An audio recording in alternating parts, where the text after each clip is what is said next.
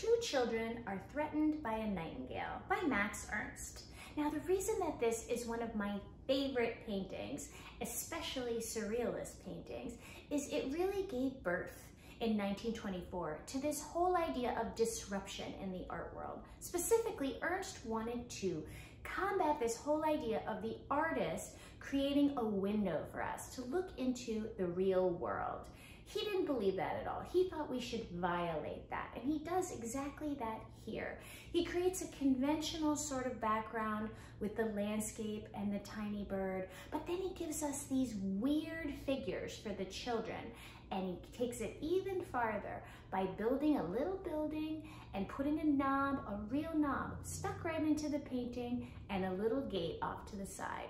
These really violate the whole frame structure and put the viewer on edge, which was exactly the point of surrealism. If you like my videos, please do subscribe.